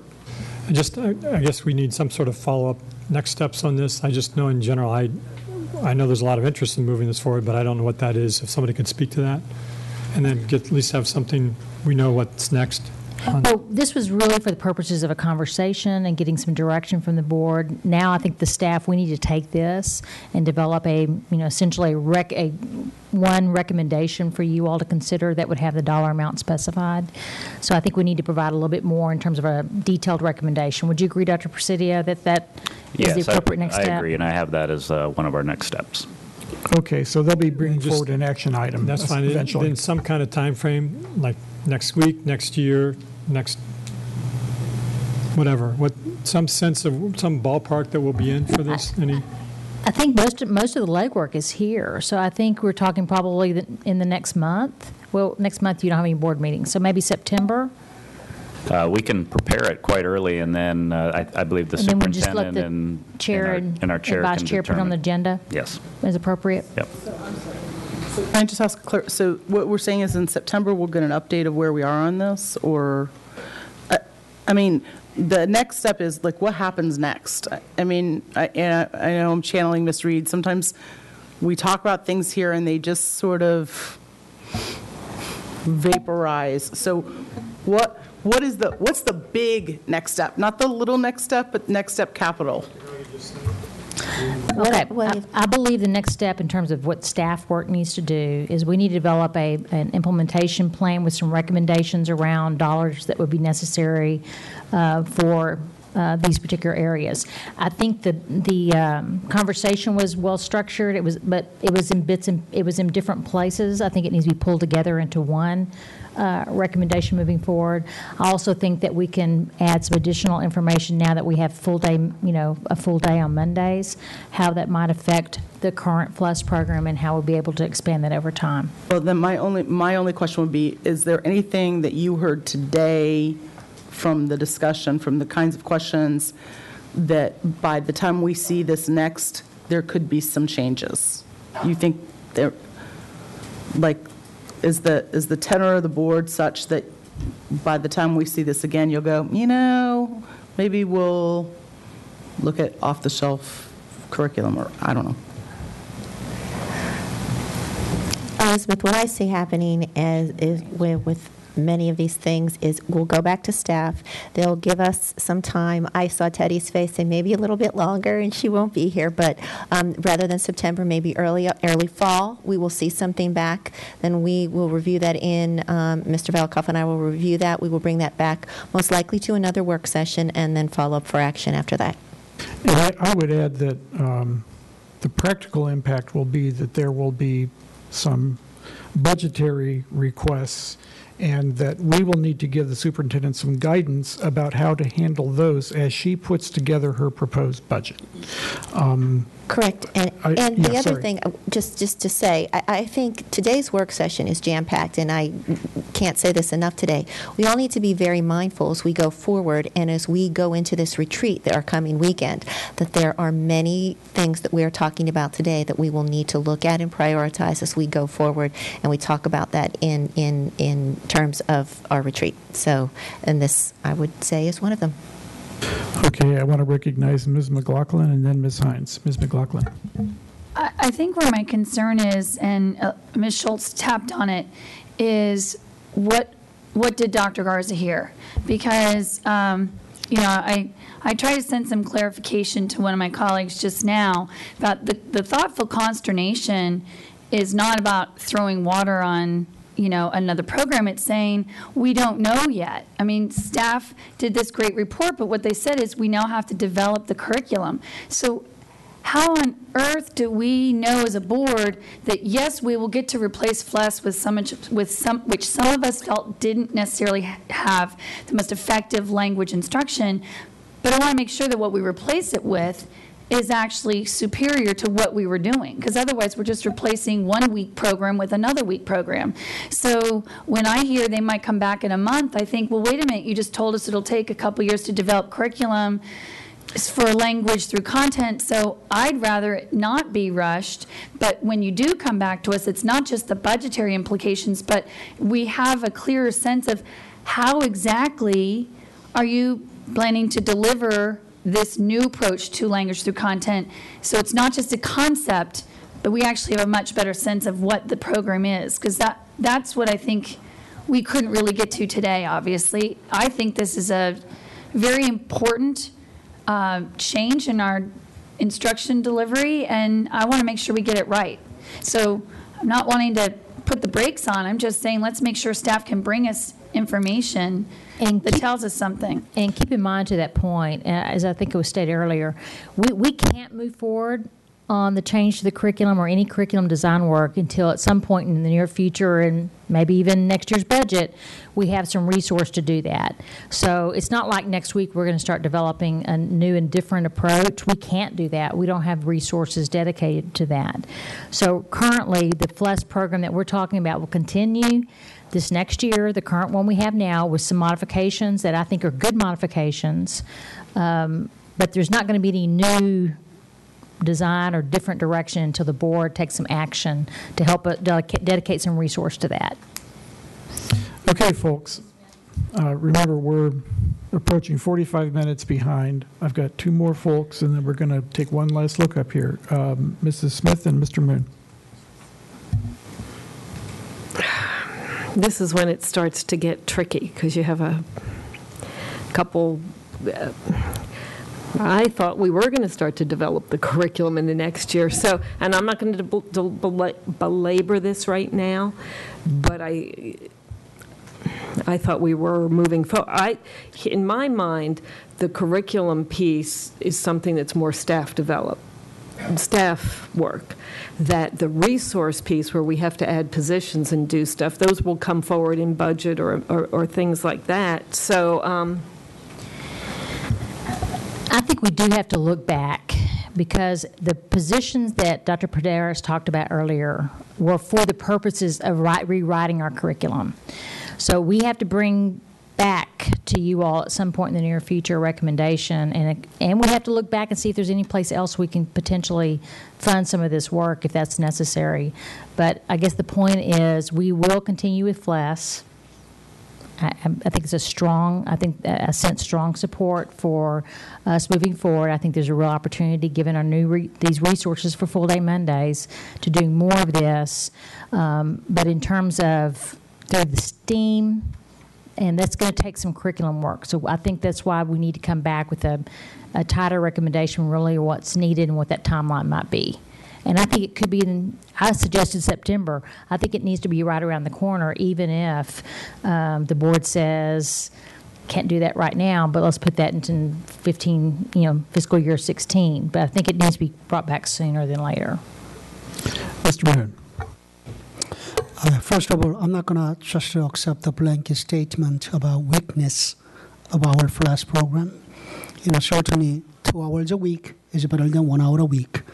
3 hours will be better than 2 hours. 1 hour every day will be much better than what you have. So if that's what we mean by the program curriculum being weak, then I'll accept that. But however, given the limited resources, limited amount of time, we can give to our students, I am not sure that I can accept FLES is a weak program. Having said that, I must agree with Mrs. Smith that I thought that we would be developing. I accept Mrs. Schultz's suggestion that if there is off-the-shelf curriculum available somewhere in the country, go find it. Go find it. If there isn't, we have to come up with something of our own. Then we'll need to have resources. We need to have someone to develop the program. Ideally, we put something in our year-end review as a budget line item, so that board will vote on that to see the clear guidance to the staff to either hire or not hire, do it or not do it. If the board feels that we need more time for the staff to look into some of these, the board members have suggested, and have a little more time for the board's consideration to make a final decision. What it could potentially do is place a placeholder in the year-end budget review, but do not make a final decision on whether to use the money or not until the staff returns with a further refined recommendation, be it September or be it October or even later part. But I would certainly want to see there's some sort of a curriculum being developed over the course of next year, so that come FY16 we can formally implement what we want to implement. Okay, Ms. Dernek-Kofax, your bed and cleanup here. Just following up on Mr. Moon's statement, and from what I understand from staff currently about the curriculum piece, is that our best minds here do not believe, and they have already researched, that there is not really currently a curriculum that exists. They can continue to look for this, but there is not one that they find that they are satisfied with or that they have found which will fit into the way we are looking at things. So I think that's important for us as a board to understand, and that's where we are. Okay, thank you. So I'm just going to read the second next step, which says to develop an implementation plan and present it to the board in the fall, perhaps as soon as September 2014. Ms. Evans. In this discussion, some people said that they would expect to see another work session after we got an implementation plan. Is that the plan? To have another work session once we have an implementation plan? I see people shaking their head no, and I see people nodding yes. Refer to, how about if we refer this to the judgment of the chair? to schedule, whether or not to schedule a work session. Is that fair? I would think that's fair. Well, if you wanted to, I'll be fine to take a brief sense of the board. Would those who would like to, wait, what do you guys have questions? I just have a question about what we're voting on here. We are voting on whether or not we will come back to, let's just say, another work session. Staff will bring us back something in early fall, and whether or not we would like to have another work session to review that information. Okay, so will we be deciding now whether or not to have a work session? Yes. I mean, if we say no now, that doesn't preclude us from deciding later that we want to talk about it again. Correct. Okay. But and because people do not want the chair to have that prerogative, where I think it's fine, where we've done it many times before, that we look at it and, we can discuss it. But my inclination would be to have another work session. So that's where I am. Mr. McElwain. My move is to take a sense on the board if we want to give the chair that prerogative to make that decision. Okay. Let's have a vote. So I move that we give the chair the prerogative to determine if we need another work session. All those in favor? Oh, second. All right. And the sense of the board is that that would be okay. Thank you. Okay, it's 3:15. Can we? 5-minute break. Come back at 3:20.